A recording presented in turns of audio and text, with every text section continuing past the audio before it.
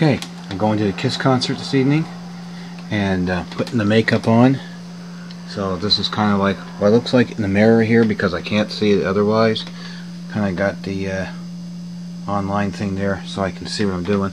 Done this one many times, the Gene Simmons one. I was thinking of doing Tommy today, but going back to the old Gene one. It's a little more complicated, but I really just like the design of it. So that's it. A little bit further along, pretty much done now. All I gotta do is put the black lipstick on.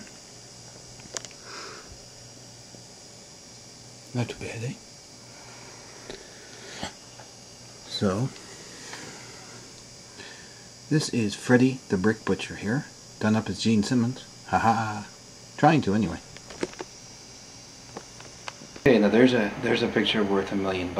How you doing? This is Freddy the Brick Butcher. Welcome to season 2, episode 1, and we got a nice little set to review on this episode, and we got many great things coming up in this season. I'm really hyped about it, so stay tuned.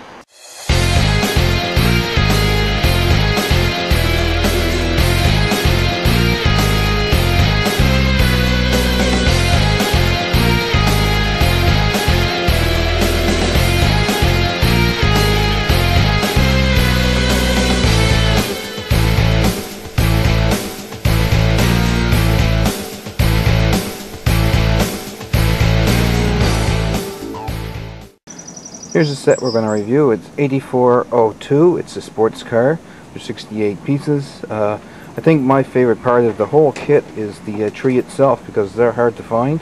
Even on Pick-a-Brick they only have the pine trees, so these little fruit trees are really hard to get unless you get them on Bricklink or in this set.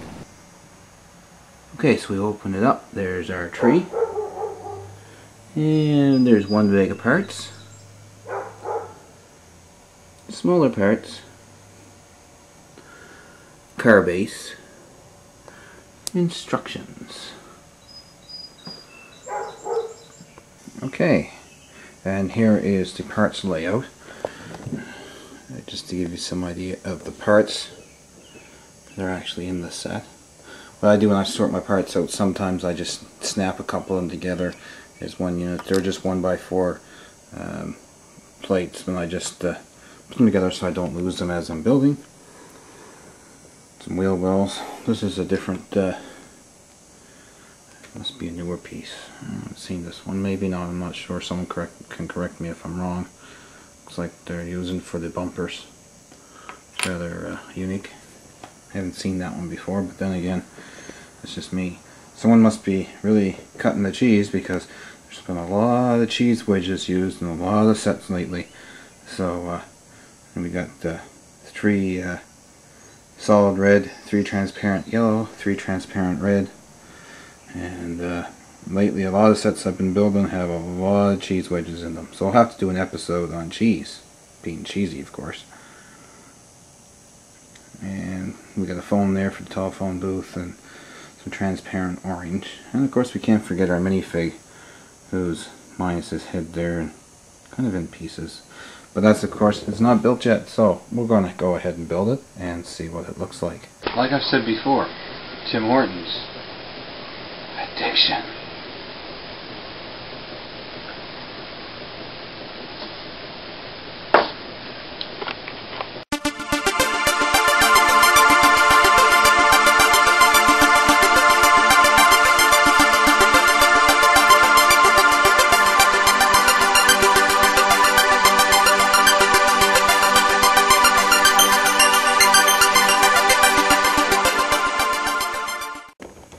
Okay, so there you have it. The completed car with the minifigure, some extra parts, telephone booth, and tree.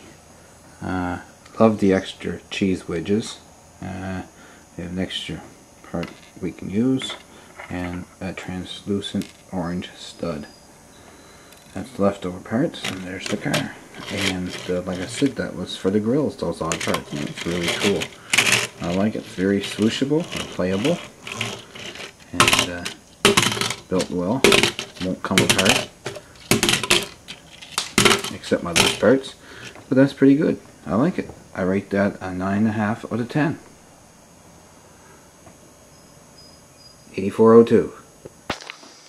Plus the price is alright. It was $13 and some odd cents at Walmart here in Canada. So that's a pretty good price for this little car and for the playability.